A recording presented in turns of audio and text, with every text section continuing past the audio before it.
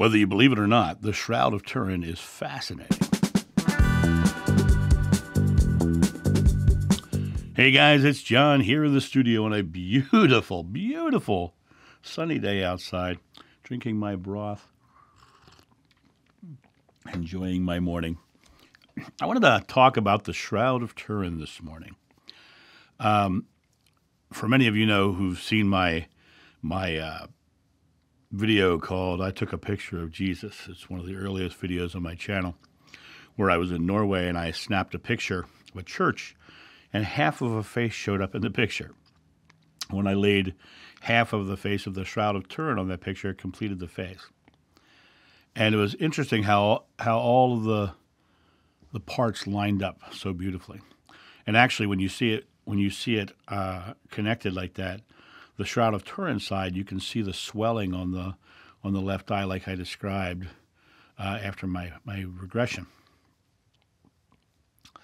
What I find interesting about the Shroud of Turin is there's such a hotly debated scientific struggle around it.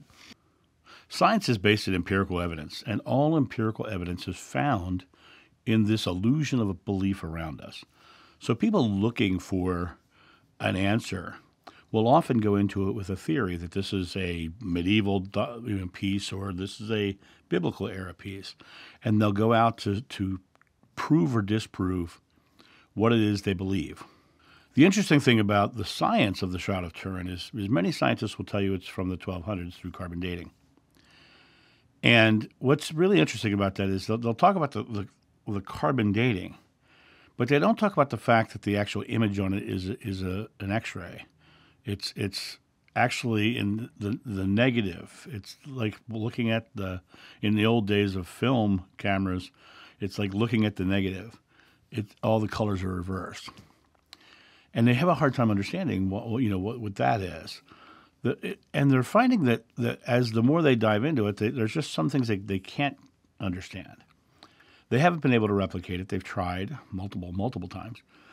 And I'd like to postulate a different theory.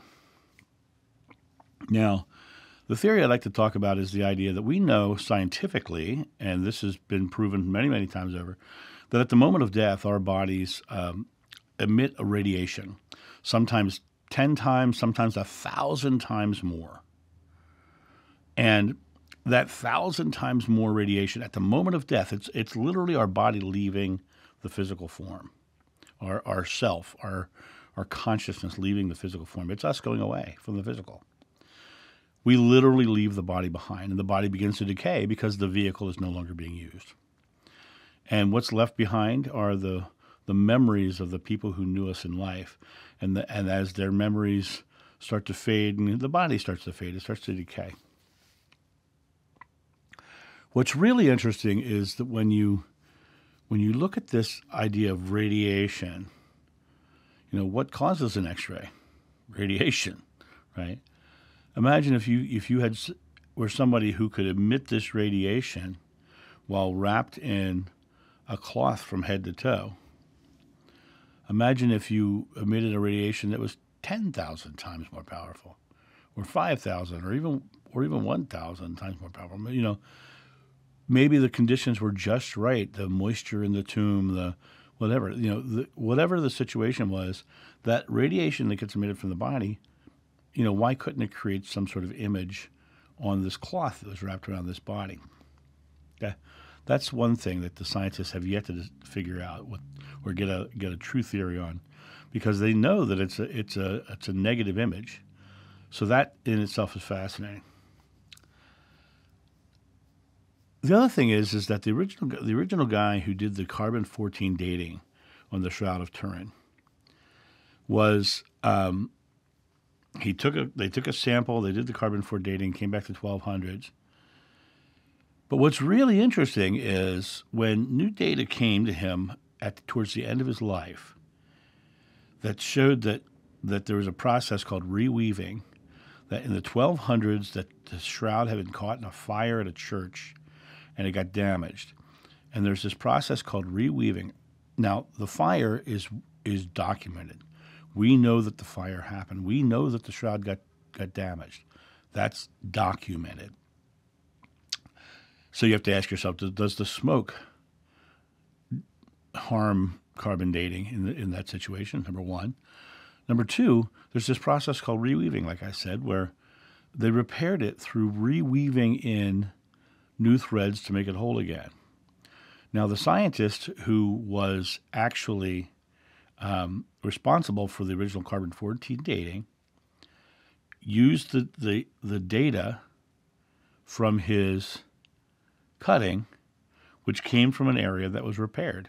So at the end of his life, when the new data came up, he literally said, I think I'm probably wrong. We should retest, and was trying to get a retesting going, and then he passed away.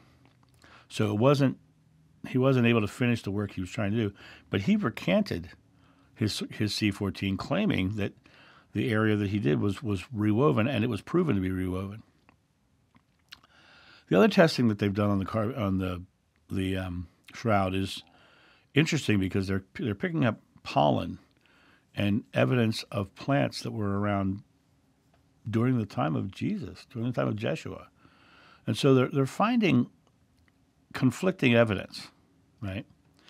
So now the critical thinking mind is like, well, we have carbon-14 dating that says it's from the Middle Ages.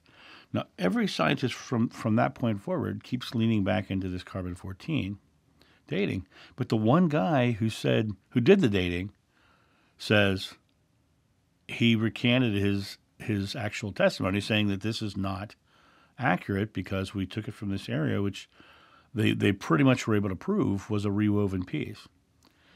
So whether you believe it or not, it's right now. There's so many theories in the air about what it is. You have to question the idea of how can a negative image be put on it, and how can pollen from the time of Jeshua be on the shroud itself. For me personally, I think it comes down to, like everything else in spirituality, it's what do you believe? What do you believe? I personally believe that the shroud is real.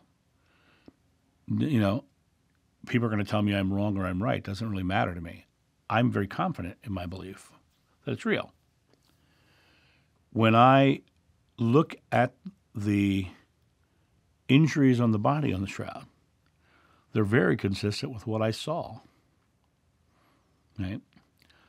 So it comes back to this idea of you have to choose what you believe about the Shroud of Turin. I personally believe it's real, and I believe the science is trying to figure it out, and people who are the scientists themselves are going into it with theories to either debunk it or prove it.